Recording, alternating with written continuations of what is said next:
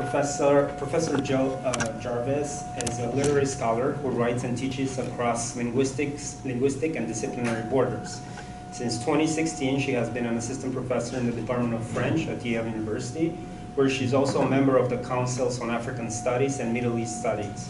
Her scholarship has been shaped by research in Algeria, but her interest in questions of state violence, translation, and justice have led her to investigate aesthetic and intellectual networks across the African Sahara.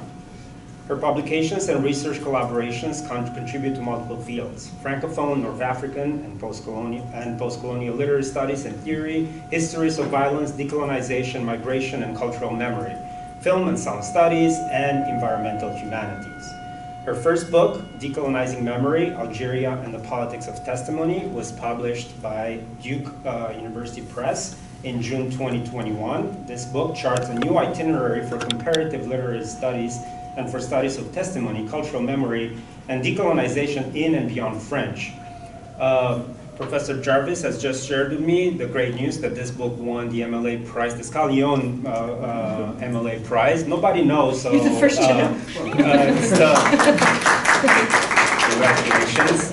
So it's the first time anyone has heard about it, so we're privileged. During a residency at the Camargo Foundation in Cassis, France in 2019, she began to draft a new book called Science in the Desert, an Aesthetic Cartography of the Sahara. In this book, she draws from the insights of spatial theory, critical cartography, and forensic architecture to build a case for how contemporary writers and filmmakers from across the African Sahara transform the reductive and dangerous ways in which this desert has long been mapped, an activity that she defines as aesthetic cartography. This work has pushed her to rethink disciplinary boundaries. So she has created the research collective Desert Futures, Sahara/Sonora, along with colleagues Brahim El Gouabli from Williams College and Francisco Robles from Notre Dame. This collaboration brings together scholars and artists to contribute to different fora and publications over the next several years, including the Desert Futures workshop and public symposium that she organized at Yale in April 2022. Together, these scholars are working to create new pathways for interdisciplinary humanities scholarship through sustained comparative focus on the poetics and politics of two of the most contested and militarized border zones on Earth, the Sahara and the Sonora. The talk today is Radiant Matter, the Long Shadow of French Nuclear Imperialism in the Living Sahara. And please join me in welcoming Professor Jill Jarvis today at UW. So thank you so much, for that wonderful introduction. Also, it's just so exciting to actually be in person in a room with people again.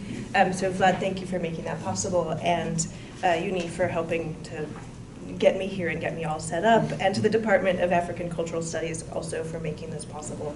I'm really happy to be here. I'm going to sort of dive right in. I understand we have an hour together, and so I want to leave a little time to talk. But the matter I'm going to be talking about today, Radiant Matter, is really emerged directly from the seams of this book. So I'm not talking about this book, but what happened after, once I sort of finished this.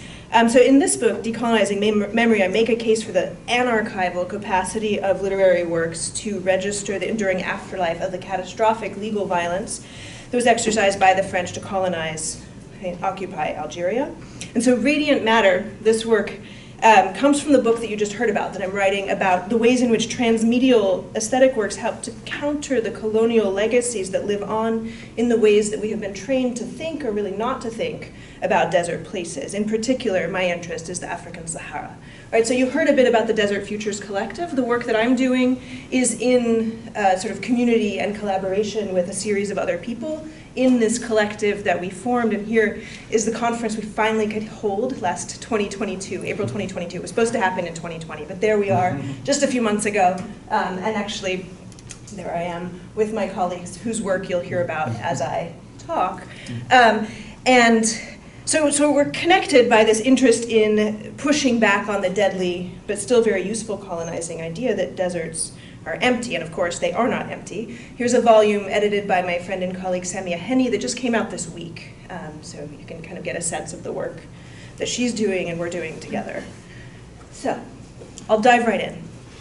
These images, I don't know if you saw them, they circulated through the news and across like Twitter feeds about a year and a half ago in February 2021, showing this eerie red dust that was falling on the snow in the mountains of France and Switzerland. So, right, it turns the sky red, it got on people's car windshields, it made the snow look funny, and it turns out that this blew in from the Sahara, right, as the Saharan dust does, it circulates about the planet, but it was also radioactive, as you can see in the headline there. It contained trace residue of cesium-137, right? And the article and all the discourse in Europe about this was that, you know, it's not dangerous. It's just this trace from the past.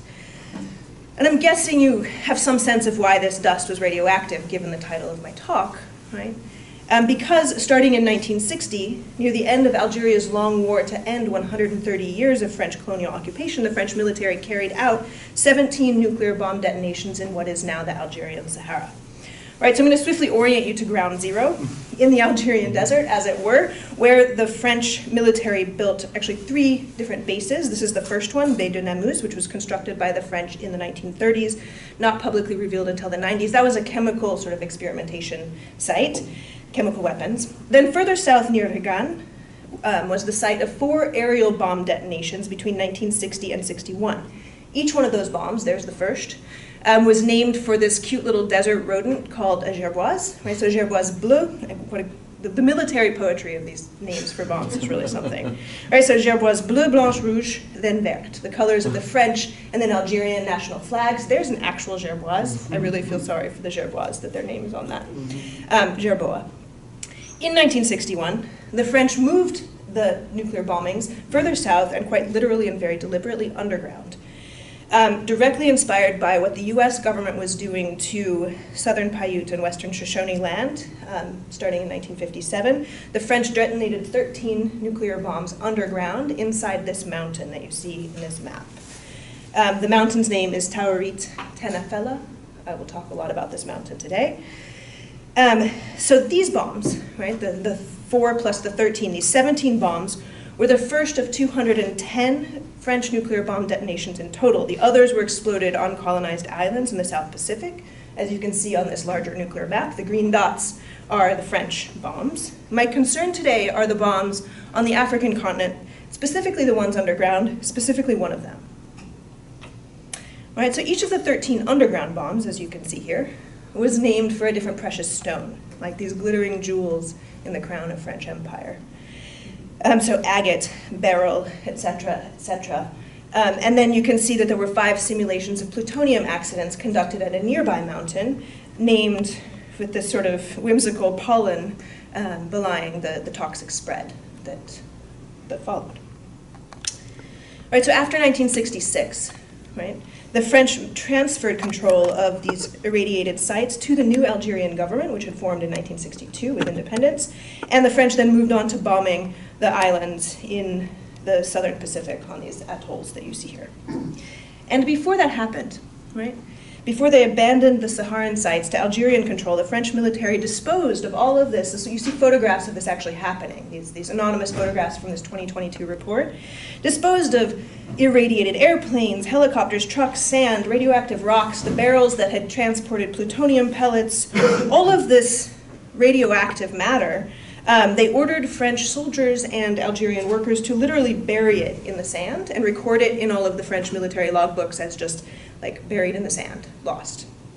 So the deranged principle there is that the Sahara would just absorb this radioactive matter, which was also the idea about oceans in the 1950s and 60s. But those burial sites are still out there. Locations unknown, you see it happening here, and in fact, there are maps of those burial sites locked in the French military's hoarded defense archives, and a point of dispute between the French and Algerian governments right now. And so access to those maps is actually one of the demands issued by this report that you see here from 2020. Right, so the sites near Regan and Ein Eker, which is the area where that mountain, Taorit Tenafella, is, these sites were selected for their alleged remoteness and emptiness. Right? According to the French state and the people making these decisions, this was for the purpose of safety, cleanliness, and containment, but of course, the Sahara is anything but empty. And of course, the bombs were anything but safe, clean, or contained. Right, so right now, the effects of those detonations and pollinations continue to radiate both temporally and spatially, traveling by way of people's footsteps, wind patterns, water aquifers, cells, DNA, bones, soil, marketplaces. People like pick up the material and go sell it in the marketplaces to be repurposed, and in the dust that you saw wafting into Europe last year. Right, so French nuclear imperialism is not a past problem. It's not contained to the 1960s. It is a present problem and a future one, right? The sand itself has been forever altered by colonial occupation. So this radiant matter is quite literally an indelible and radiating archive. And if you just to get a feel for the timescale of the problem, you can consider that the half-life of the plutonium isotope used to build those bombs is 24,100 years, right, for the half-life decay. Right, so my use of the term radiant in the title, this talk is actually about to be an article in Representation, so you can go find it. Radiant amplifies the point made by the nuclear historian Gabriel Hecht, that the French word rayonnement, in the widely circulated post-World War II phrase, le rayonnement en France, like the radiance of France, conveys both a sense of Enlightenment grandeur and of nuclear radiation. So this imperial radiance that France pollinated the desert with, right, has left an enduring radiological and epistemological legacy whose effects really have not been fully measured or studied. Which is not for lack of effort by scholars. You can see some of the work that's been done here, and these are the colleagues in the Desert Futures Collective, Samia Henny and Roxanne Panchesi, and others, right? And also not for lack of effort by activists. There are collections of soldier testimonies. There are documentary films being made by Algerians. There are also a number of activist organizations, right? So people are trying to make this known. And the sort of dead zone about this knowledge is also not just because militarized radiation is phenomenologically difficult to perceive, right? But it is a fundamentally invisible problem in some ways, right? But these 17 bombs were created and detonated as French state secrets with the complicity of the new Algerian government in formation. Their violence was not accidental nor incidental, and nor is it finished unfolding, whether by design or neglect. The energetic traces of France's first 17 nuclear bombs are right now radiating within and beyond the living Sahara, despite being persistently disappeared from collective memory. And I'm curious, before coming today, had you studied or learned about these bombs? I'm getting a lot of no's, and that is always what happens, right, when I talk about this. And that's what happened for me. I learned about these in the middle of writing that other book. It's like, why on earth am I a specialist of Algeria and decolonization? I don't know about this. All right, so that nuclear non-knowing, I think, is really important to think about. So French nuclear bombing in the Sahara confronts us with this historiographic dead zone that you all just acknowledged. Right? And that dead zone is sort of scrambled critical radars for the decades since Algerian independence. Algeria is the only state, the colonized state, to have gained independence during the process of nuclear bombing by a colonial power.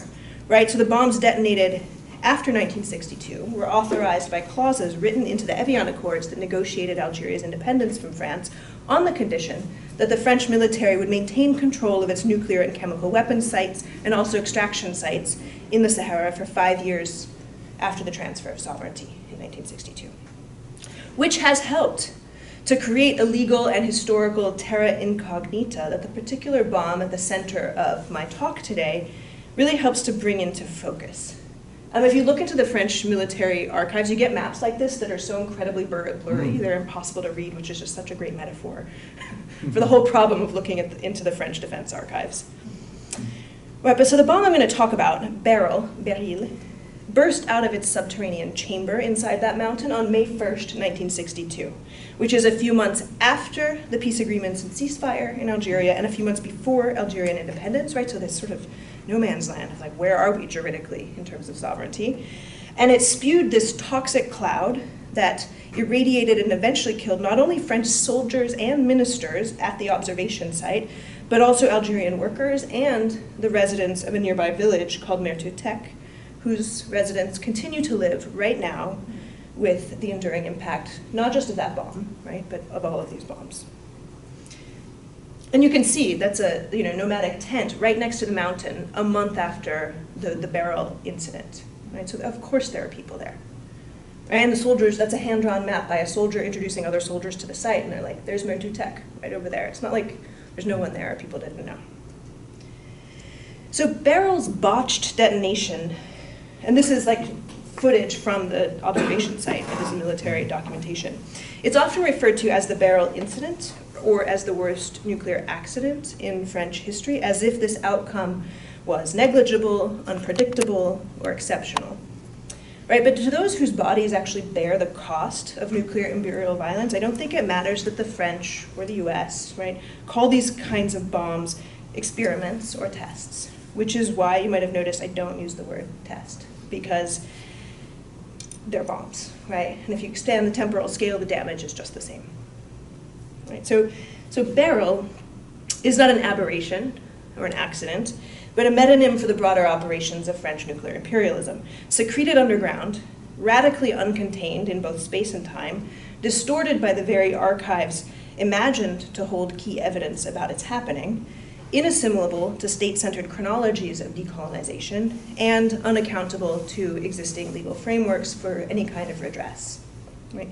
So it shouldn't be surprising to you, although it is revelatory and disturbing, to learn that of the 1,476 applications for indemnity that have been filed through this is outdated, but through 2020, under a French law of 2010 to pay victims of irradiation from these bombs, only one of those claims has been paid to an Algerian. Right? The rest are largely French veterans who had been stationed there. Right, so I am interested in this talk and in this work in the potential of aesthetic works, transmedial aesthetic works that I'll show you, to help us apprehend and address the slow violence of French nuclear imperialism that continues right now to target desert landscapes and lives for destruction. Right, so the strict laws and selective declassifications that govern access to French military archives really reflect the French state's ongoing interest in controlling the visual narrative and legal frameworks concerning its nuclear weapons. Right? And until recently, very strict archival interdictions have helped to ghost pretty much all but the faintest traces of these bombs from both professional historiography and public knowledge. That's starting to change, but just. Right, so at present, scholars that I sort of flashed their names already, Roxanne Panchesi, the architectural historian Samia Henny, are working on projects to help correct this disconnect, and I am working alongside them as a literary scholar and a sort of cultural artifacts scholar. And I find that the plain fact that knowledge about these bombs, these French bombs on the African continent, is so glitchy and elusive, right, as we're all sort of experiencing.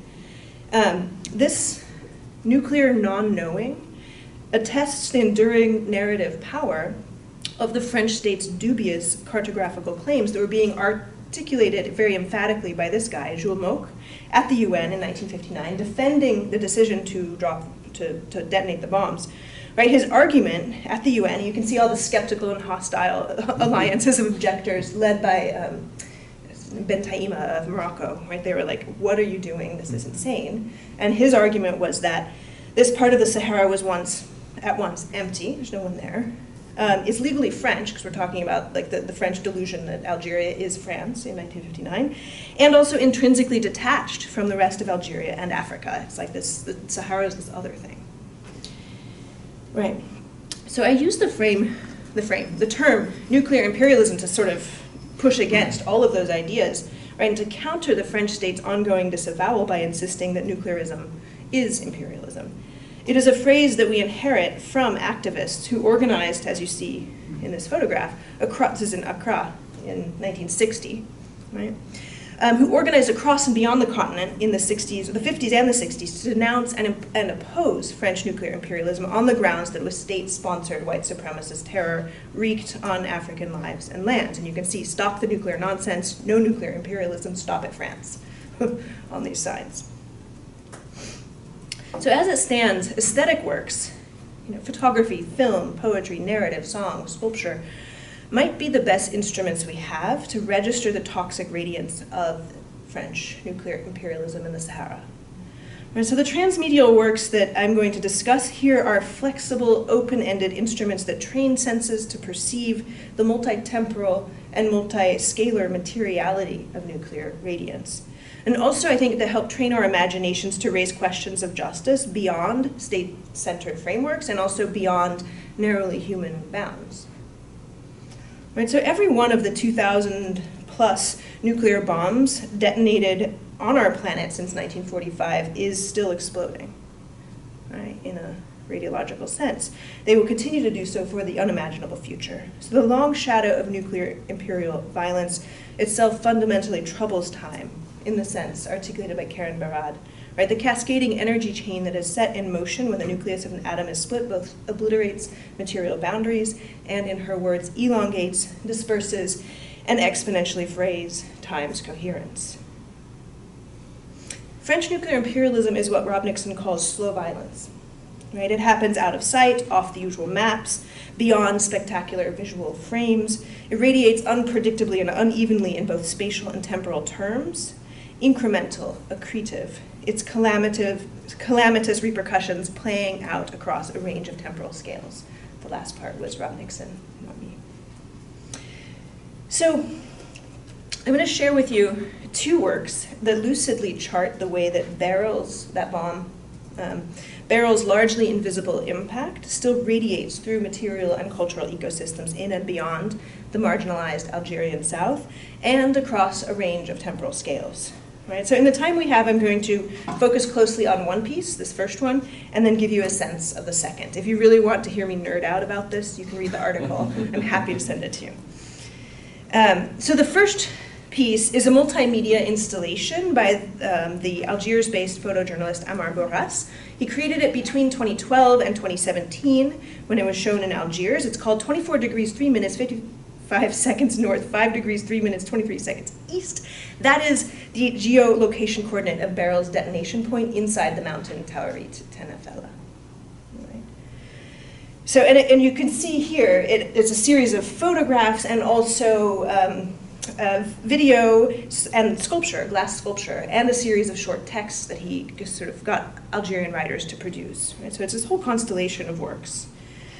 And he redid it in a smaller version, actually, just this last summer in Berlin. This is at the Berlin Biennale in 2022.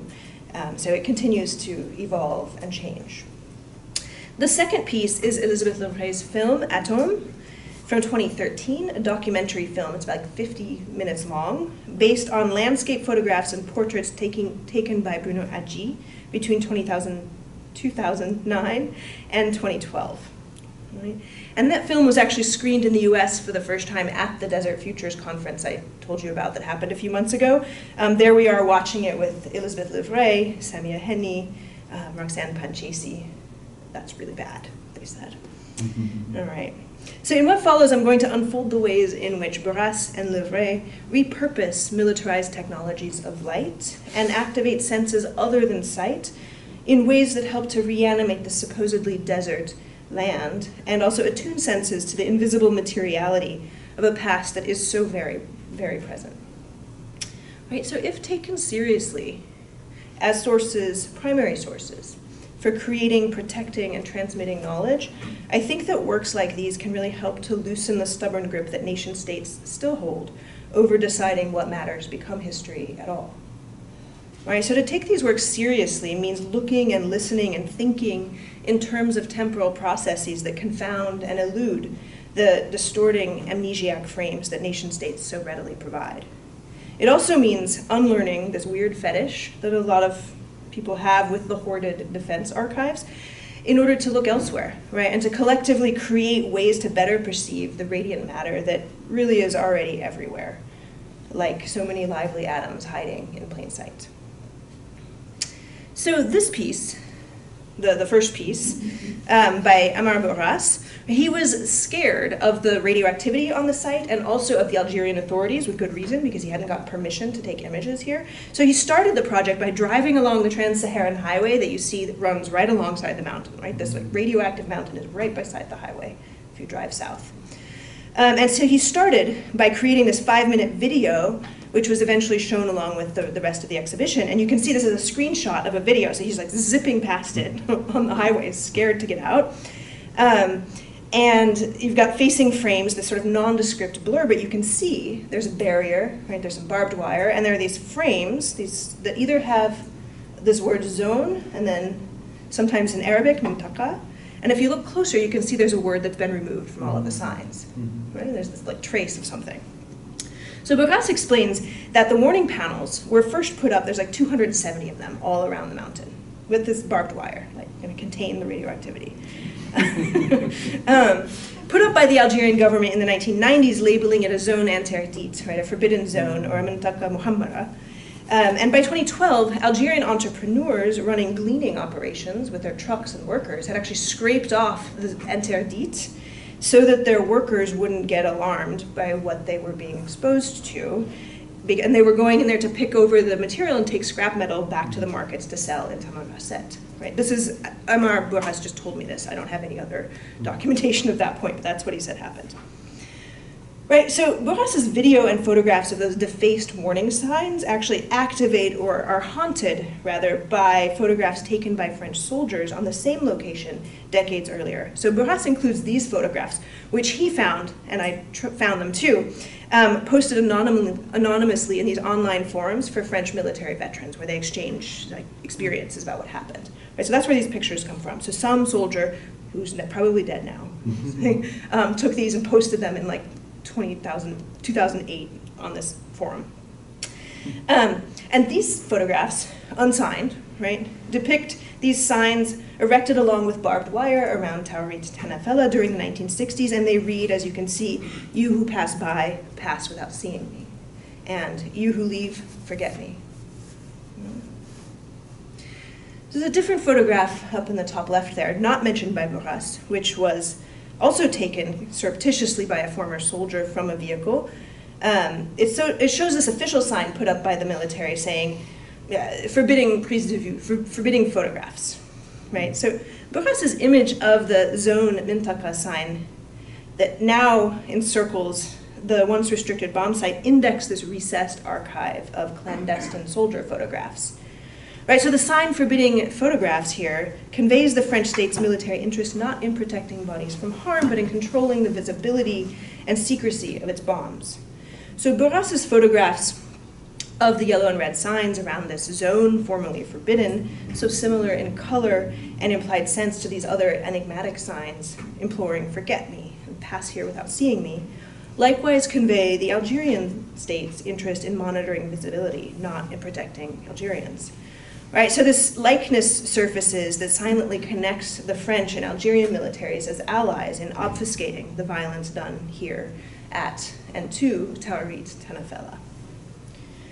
Right, so in contrast to that blurred video shot that he started with, the photographs, there are now 24 of them, the photographs and panoramas that are part of the numbered series of Bouras's installation are framed from the perspective of a person with his feet on the ground. Right? He gets out of the car and starts walking around the site for days. Like he said he just spent days and nights there because he felt a sense of sorrow and pain from the mountain, and he wanted to get to know the mountain better. Right? So he gets out, he's walking around this radioactive place, right? And also shifting between media forms, right? So he's taking photographs, but you can also, and then he starts to make these glass sculptures to respond to the site, which I'll talk about in a moment, and creates, right, also these collages that you can see here, and maps like this one, right? So the photographs feature the mountain viewed from various distances in changing light. Many of them have the mountain partially obscured by tangled piles of metallic waste or by dust. And you can see right here, this is an aerial map made up of individual photographs of radioactive debris. Right? So together, these images prompt awareness that this landscape, this mountain, is constituted by commingling temporalities. Also attunes us to the radiant processes unfolding over many different timescales. So the 24 photographs create a sense of the photographer himself sort of shuttling around, moving around. They register the passage of time of his footsteps over land. And some of them, like this one, right, given that ultra-high-speed photography is itself a technological byproduct of nuclear bombing, this slow shutter technique used here I find especially striking for the way that it frames the mountain's complex multi-temporal materiality. So I want to talk to you about this photograph. So I just said, ultra-fast photography is a byproduct of nuclear bombing. Right, so optical technologies were designed and calibrated in order to capture the infinitesimal first instances of nuclear bomb blast. Right, so photographs of detonating bombs, you've all seen them, they're burned into your memories, right, have had the effect of visually containing and controlling the sublime spectacle of nuclear state power. Right, so by contrast, the slow shutter technique here dramatically increases exposure to make visible light's movement over a much longer period, right? So you can see it's an exposure of at least several minutes, the streaks of the truck passing by and the star trails in the sky, right? Register times passing. And this slow shutter technique, I think, makes perceptible the macro-historical nuclear shadows that the micro-temporal frame of militarized photographs of nuclear bombing are designed to facilitate not seeing or thinking about. Right, so here I've juxtaposed Bouras's photograph, Einecker number 21, with a screen capture from that archival military footage that you saw earlier of Beryl's botched detonation. Right, so both images capture the mountain from the same angle. Right, so Bouras's photograph is a bit more distant, but you can see the distinctive outline of the mountain there, which invites us to kind of superimpose the 1962 scene into the present image.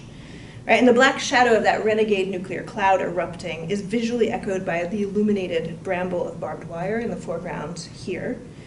Right, barbed wire that was, like those warning signs, put up by the French, then reinforced by the Algerian governments as a gesture of containing a totally uncontainable bomb and a material reminder of that still unfolding radiological shadow. Right, that cloud is in some sense still unfolding and permeating and animating the landscape. Right, and continuing that blast. So military technologies of light, ultra-fast photography, ultra-slow motion video, satellite imaging, none of these are neutral data collectors, but in fact powerful rhetorical and political instruments. Right, so the Rapatronic camera that was designed to photograph nuclear blasts on the Mojave Desert in the 1950s, for instance, was built to capture light exposure of less than 1/2 of 1/1,000,000th of a second, and its shutter was actually calibrated to the detonation mechanism of the bomb. So the resulting photographs that you've surely seen have been circulated in ways that sustain the impression of an omnipotent national security state in technological control of nuclear spectacle. And Bouras's photograph, I think, undoes this illusory optics to unfold a multiplicity of converging temporalities, right, in this single slow exposure that brings the long, incredibly long durée of nuclear harm into the frame. Right, so we see the mountain, the black shadow of this sharp granite profile against the night sky, which is illuminated by a kind of limb of light. And you see the light passing through, but and you also see the star trails in the sky. So our eyes are at first drawn to what is illuminated. In the dark sky, these luminous star trails are the effect of the slow shutter exposure rendering visible the Earth's slow rotation. These are also a vision of the deep galactic past, right, given that light travels from light years distant stars to reach our eyes. But this landscape photograph not only creates a visual archive of the enduring presence of the nuclear bomb's nearly instantaneous flash, it is also a temporal relief map that layers together microtemporal with macrotemporal radiant processes that coalesce around the dark outline of that granite mountain. Right, so the absence of light at the center of the photograph seems to repel visibility. The dark mountain here connects visually to a series of other shadows across our nuclearized planet. Specifically, it recalls these aerial photographs taken by the US military of islands in the Pacific after hydrothermal bomb detonations there obliterated islands that had existed. Right, so you see the weapon Mike on the left blew that island El Galeb out of existence, leaving this sort of dark shadow of an anti-island.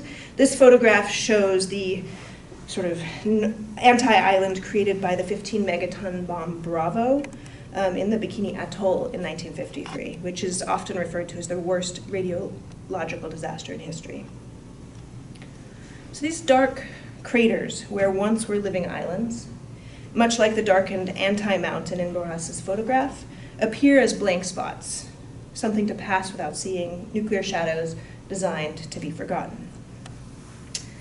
And here, Bouras's shift of medium, from photograph to glass sculpture, makes vivid and luminous this dark site of unspeakable desecration.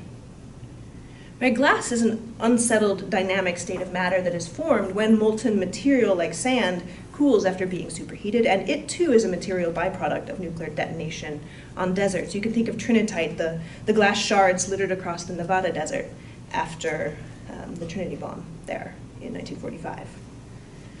Right, so the 9 glass volumes that Bouras sculpted are distinctively shaped. They're brilliantly colored. They look like gems, which reminds us of those deceptively beautiful names that the French gave to their bombs. And in fact, these two look like the mineral structure of beryl, the mineral, which is found inside the veins of igneous and metamorphic rock when hydrothermal activity alters geology over time. So they are like these otherworldly fossils extracted from the granite mountain's deep strata, like these sculptures that reflect the way that, as Jussi Parikka has put this, nuclear violence transforms metals, minerals, and the earth in the most concrete ways. Bouras's 9 luminous sculptures exude energy that attracts different modes of engagement than do landscape photographs or video. Right? It's hard not to want to touch them. And to like pick them up and pass them along. And he says, you know, he thought of gems in this precious sort of sense that you hold them like these delicate, precious things to pass through generations. And you can see him here kindly on Zoom showing them to me. You can see my greedy little eyes. I just really want so badly to go to Algiers and buy one of these from him and bring it home. He showed them to me happily. But which is to say, the alluring three-dimensional volume en verre, these glass volumes, invite tactile experience and create potential contact points for Taurit Tenefella's radiant matter to interact and commingle with living bodies in unpredictable ways. I'm going to, I think I have about 10 minutes. I'm going to give you a sense of the other piece and then open to questions. Does that seem okay? We stop right at 1. So, sharp, but it's up if 10 minutes fine. But yeah, people finish sometimes at 1:45. It's dealer's choice. Dealer's choice. I'd love to talk with you. So I'm going to move more swiftly over this part, but give you a visual sense of Elisabeth Leuvrey's film Atome, which is this, again, these totally awkward titles, both of them. This one's a wordplay. It sounds either in English like at home, right, or atom in French, atome. But that invokes that insane cartographical logic that the French were articulating, that we are legally at home here in Algeria and therefore bombing the desert is perfectly fine. Right, and her film is incredible. If you'd like to watch it, you write to me and I'll make sure you can get to it. It combines landscape photographs with archival sort of sonic and visual images to create this reflection on what happened in the wake of the Beryl bomb. Right, and it moves sort of in four parts across different landscapes in Algeria, and it goes to the town Mertutek and then to Algiers at the end. So I wanted to just give you a glimpse of Mertutek, right? The photographs are layered with sonic tracks that you actually listen to people speaking about their experiences living in that town in 1962 when the bomb came over them. Right? And we also hear soundtrack from Jules Moch making his arguments at the UN that the Sahara is totally empty. Of course we are, should bomb there. There's no one there. And at the same time watching the film, you're seeing photographs and listening to voices that just, like, that juxtaposition makes obvious just how violent those claims were, right?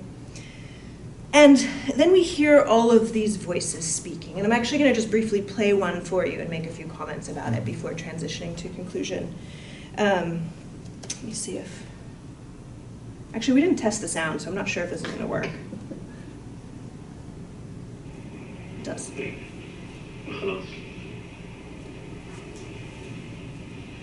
She's coming.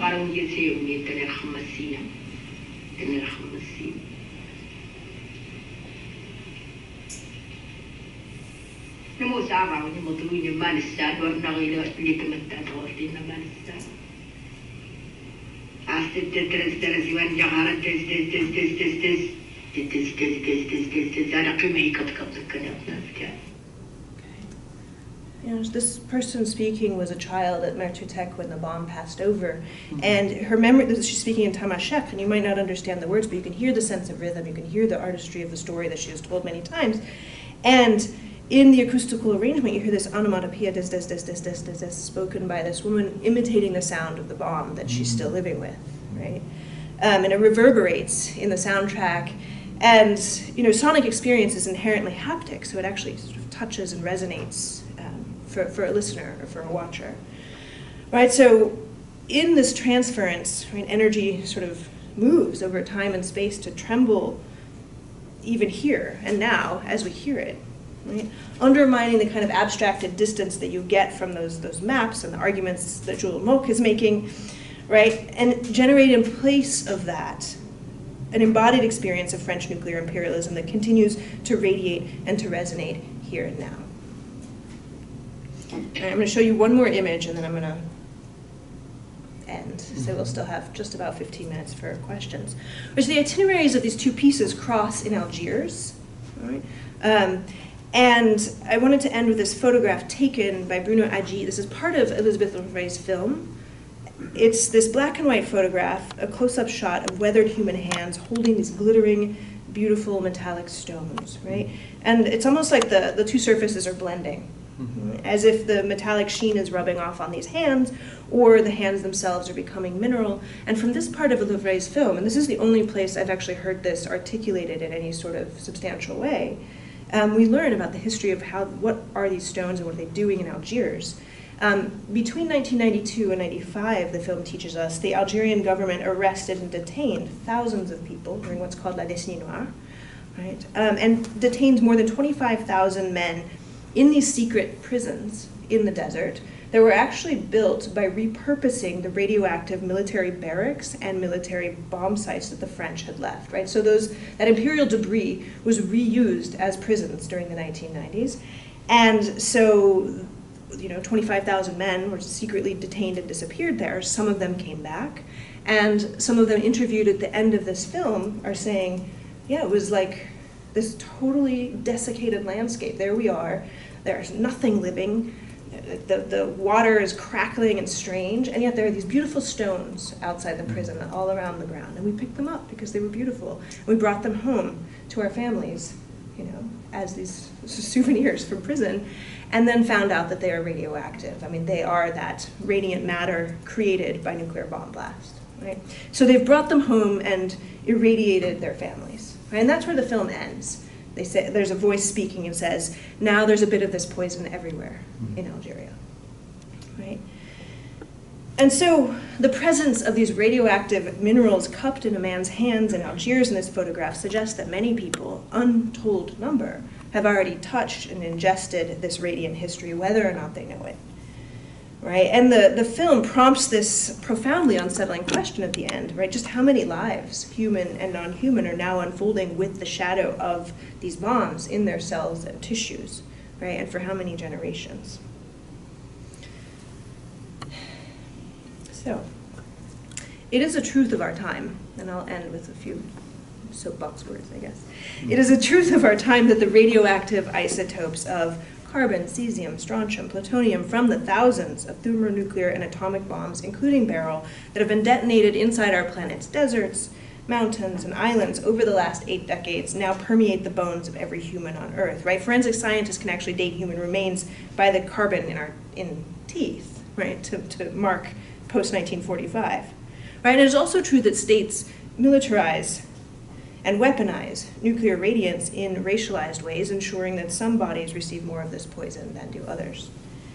Right? And evidence of this is already everywhere in and beyond Algeria. Right? It's not just out there in something that we could imagine to be a remote desert, but also very close to or even inside our own homes and bodies. Right? So there is no getting free of the event of nuclear catastrophe. It has already happened. It will not stop happening.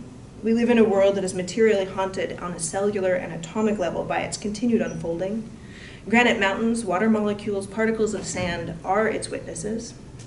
Our very bones and teeth are its archive. And I think that we need aesthetic works like these ones and others to help us recognize that we are quite literally marked and infused by the slow violence of nuclear imperialisms that we have been trained not to perceive. Right? So by transmitting energy in the ways that they do, Atome and 24 Degrees help us to understand that this shadowed terrain is not and never was deserted, right? That it is a living landscape to which all of our bodies already belong. And I will close with a kind of benediction.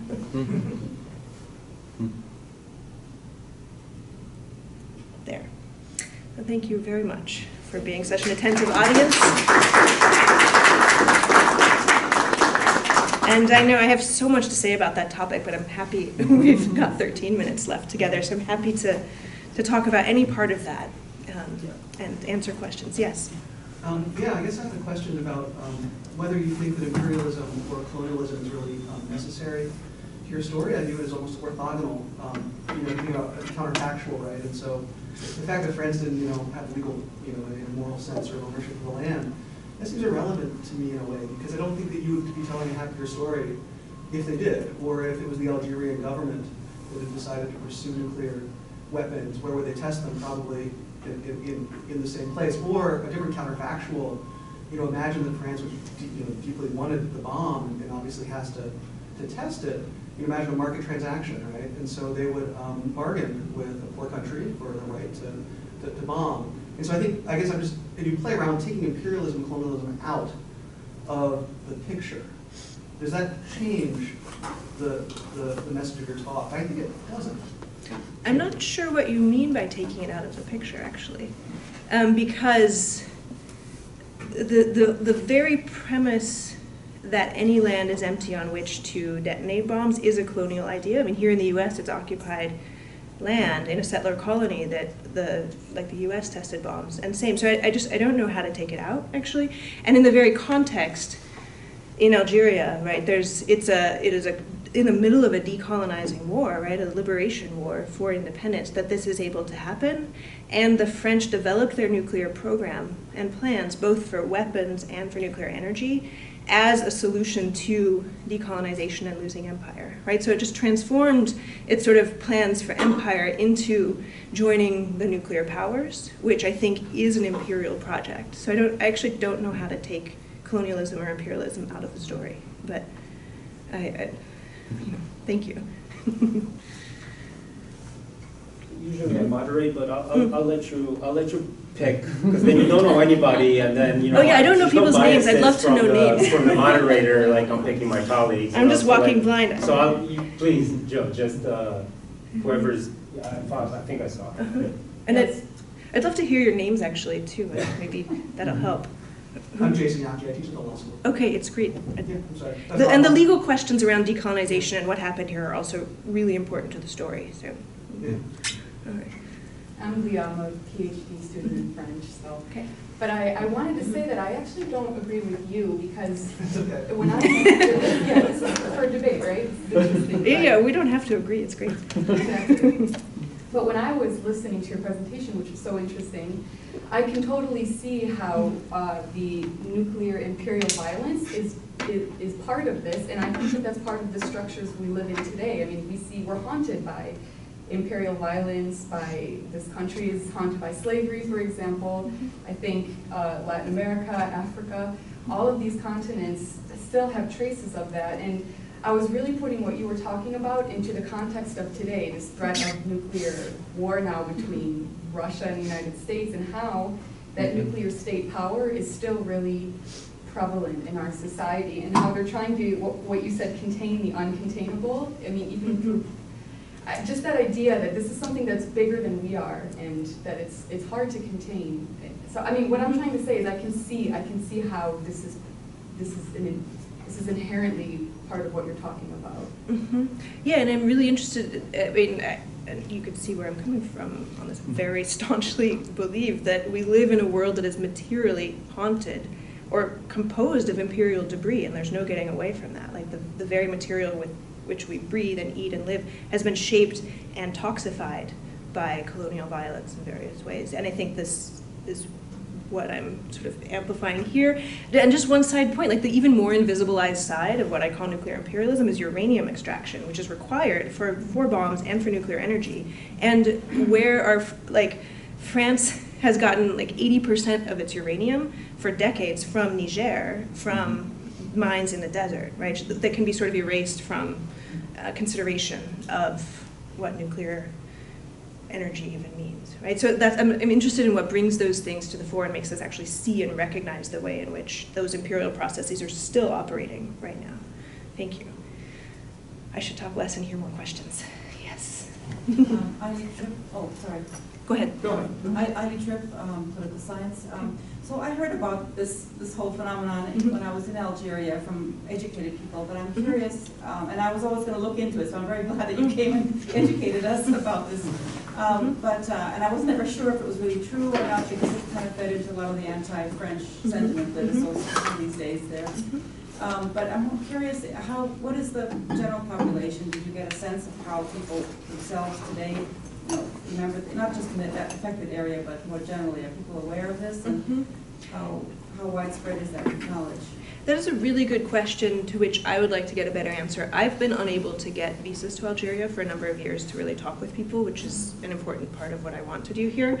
But just from talking with even the photographer and the filmmaker who made these works, like two of the three I mentioned are Algerians, and they talk about having heard of the bombs as part of the anti-colonial, like it happened during the war, but it's sort of back when, and we don't know much more about it. And then they discover, they go on these trips to start looking into the details, and they sort of discover just how much impact it's still having. So I think there's some generalized awareness. Yes, there were bombs.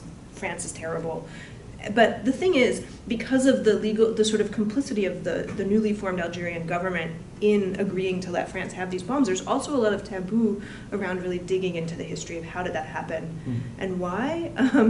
And so I think it's really mixed. And the filmmaker and the artist, they are showing these works in Algeria precisely in order to have people engage with and think through the history. So I think people generally know that it happened, unlike, say, here, or even in France. People in France, wait, what, in the desert, really? People generally know, but they don't know the details. And when it comes to the Algerian government's role and those secret prisons that I mentioned, that stuff is really sort of taboo to talk about in a public way, is my sense. Did I see something over here, Vlad?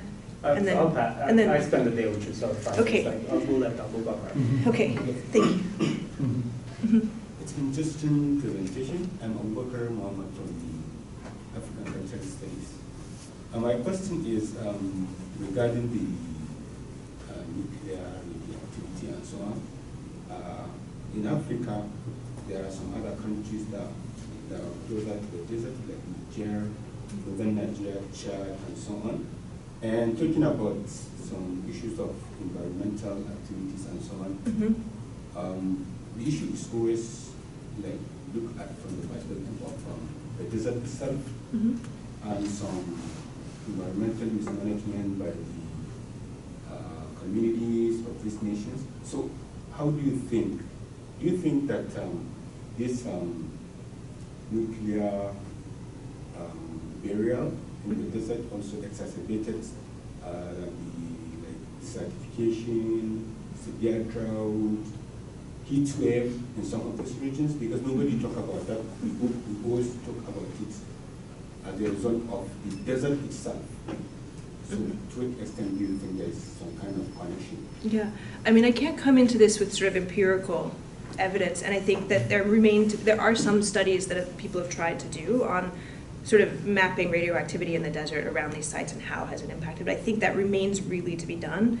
But my strong sense from the people I've talked to, the activist organizations that I have a sense of, is that absolutely these bombs and the uranium mines, right, both as connected projects, have, the radioactivity has seeped into the groundwater, which travels throughout the desert, right? It has had tremendous ecological impact and certainly tremendous health impacts on people who are living with it. So I think, and it's certainly not contained to Algeria.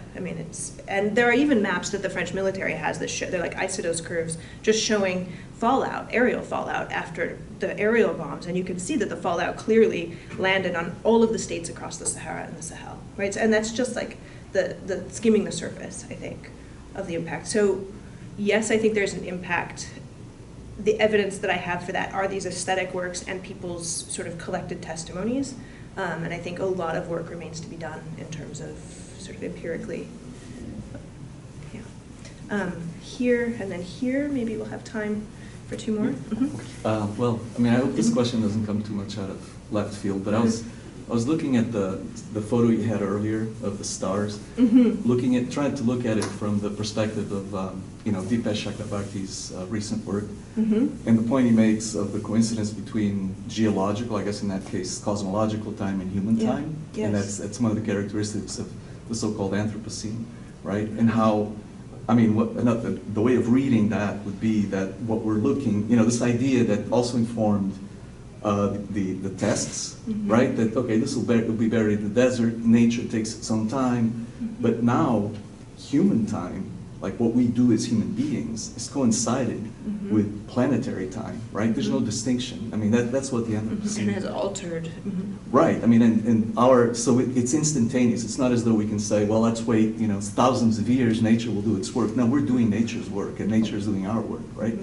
So, and I see both the hands holding the rocks and this photo as a kind of indelible reminder or an indelible image of that coincidence and that. So I suppose I both agree and disagree with Jason's earlier point, right? That it is about colonialism and it is beyond colonialism as well, right? Because everybody's implicated now, right? So it is, I mean, climate injustice and everything else, but there's also sort of a human planetary dimension to this that really goes beyond the specifics of imperial history. Not to downplay it at all, but to sort of somehow find a way to think about those two things together. Does that make sense? Exactly. The sort of state-sponsored colonial projects have now sort of transcended those frameworks to become planetary. And maybe this is what we sort of I think Louise articulated a version of my question to you is probably that word. Yeah, but in some sense it's sort of transcended the ways that we have for thinking about colonization and imperialism and has become sort of the micro and macro are interrelated and like in that photograph, right, the hands themselves becoming mineral, but there's this way in which we are part of the geological processes. And the distinction between human and non is no longer, no longer holds in the same way. Thank you for that. That's a really helpful comment. It was not out of left field. That's exactly you're getting. I think just maybe one more. We have exactly 1 minute. 1 minute. So I'd love to hear. Thank you very much for this very interesting presentation. My name is Deline Nosby from the Department of French and Italian, but I'm on the French side. The Italians are there. So I was, I'm very interested in the idea of considering like visual narratives, aesthetic narratives as a source of knowledge, as alternative source of knowledge versus testimonial, factual, and so on and so on. So how do you deal with this? How would you consider it as being complementing? What, of course, you have been sharing with us as like documents, factual documents about what is going on. And so how would you deal with aesthetic works? Are there really alternative ways of reconciling with the past? Is it about reconciliation? It's about proposing another narrative that is complementary or in contradiction with the ones that are really factual? So how do you kind of deal with both kind of domains? Yeah, that is such a great question that's at the heart of what I'm trying to do, but I think that I have been trying to learn from these works, like how to read them and how to think with them, because these are the only kinds of works that I have found that actually register these totally sort of ghosted histories. Right? The archives don't help you think about what these images help to think about. So there's something about the sort of search for form in the projects and in the works themselves. It's like looking for a genre or looking for a frame that can precisely move beyond the sort of limited frameworks we have for thinking about colonial violence and I don't know, shift the frames, go beyond the visual to other senses, right? The sonic and the haptic in ways that I don't know. I'm still thinking that through, actually, but that's the heart of this project, really, is what can these other forms do to help train imaginations and senses in different ways to perceive things that the frames we have don't help to make visible or knowable. And I think aesthetic works are key to that. So I'll keep writing about it and these questions. Thank you for your questions and being such an attentive and interested audience. For an hour of your lunch break, you gotta go. I know. Thank you so much, Professor Jarvis, and thank you, Professor Dima, for inviting her. Thank you. Thanks for such a great. And if you all would like to continue the conversation about